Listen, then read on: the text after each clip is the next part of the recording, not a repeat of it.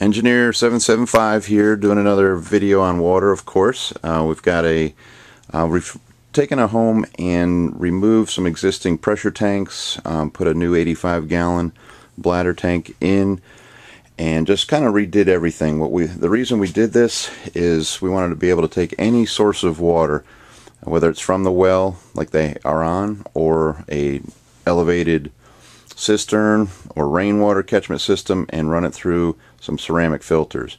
But before they hit the ceramic whole house filters, they're going to go through this pre-filter. Just the water from the well or whatever the source is will hit this filter first, get rid of the particles, and then so nothing gets in even into the pressure tank, which can collect sediment too.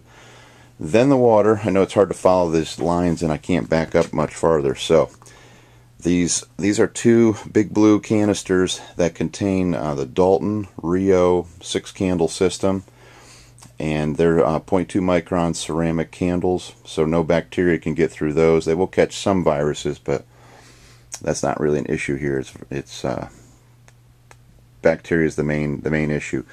And then the final stage, we put in a canister for a charcoal filter for taste. So some of your water supplies are, got a lot of sulfur, or just the water doesn't taste good. So charcoal's great for improving the taste of your water.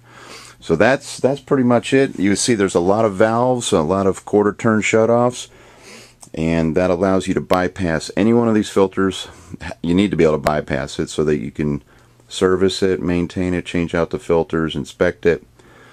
I guess our only complaint about the system is not being able to visually see what's going on with the filter quality, but other than that, it's a system that you can take any source of water through without electricity. So the systems that have infrared and reverse osmosis all require power.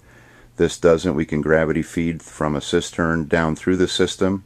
Nobody's going to get sick in a crisis situation. If you're used to the water already, you can just bypass these ceramic filters to save them for that rainy day, and you can bypass everything for that matter. But to save those filters, it's a good idea to be able to bypass those. So we're just going to monitor the system in the next few months and see what the filters look like, and how you wash them, how you clean them.